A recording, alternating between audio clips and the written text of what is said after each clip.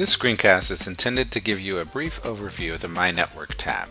The My Network tab gives you access to key management functions on your site.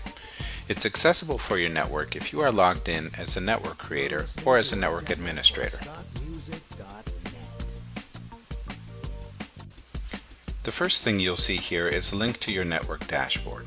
This dashboard gives you important statistics about your network, including members who have joined or are waiting to join, along with the content that's waiting your approval. The second area you'll find here is the Members section.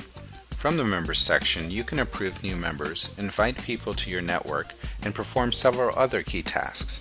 For example, the Controls page here lets you establish various settings for your members, including whether or not they must answer a brief quiz before they are able to join, along with whether or not they'll be able to share content from your network directly to other social sites. Under the Members section, you'll find a dedicated area to manage your content. If you have blog posts, photos, videos, or other content on your site, you can set those to be approved by you before they get posted by your members by accessing the Controls page here. While the content is pending your approval, it will show on your moderation page. The File Manager feature in this area is available to Ning Pro subscribers only and allows those networks to upload customized splash pages for their sites, along with other types of files. Finally, all networks have the ability to archive the content from their sites to keep as a backup.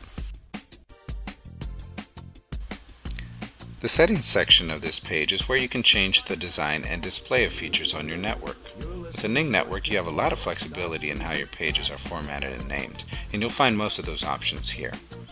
A very important page in this section is Privacy, where you can set whether or not you want your site visible to people outside of your network.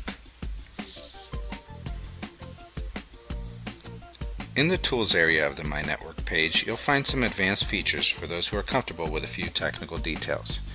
If you're looking to create your own Facebook app or enable seamless Twitter integration, here's where you'll want to start. This is also an important area for those Ning Plus and Ning Pro subscribers who want to map their own domain and set a customized web address for their networks.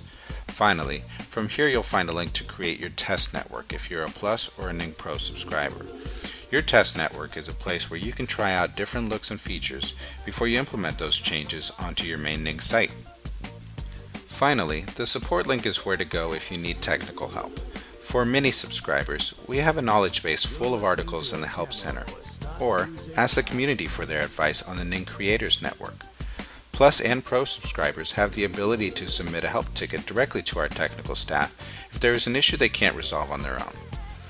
The last link on this page lets you manage your Ning plan, including upgrading to Ning Plus or Ning Pro. We hope this gives you a good overview of the My Network tab. For more advice or inspiration about how to build up your Ning network, check out the Creators Ning Network or the Ning Help Center.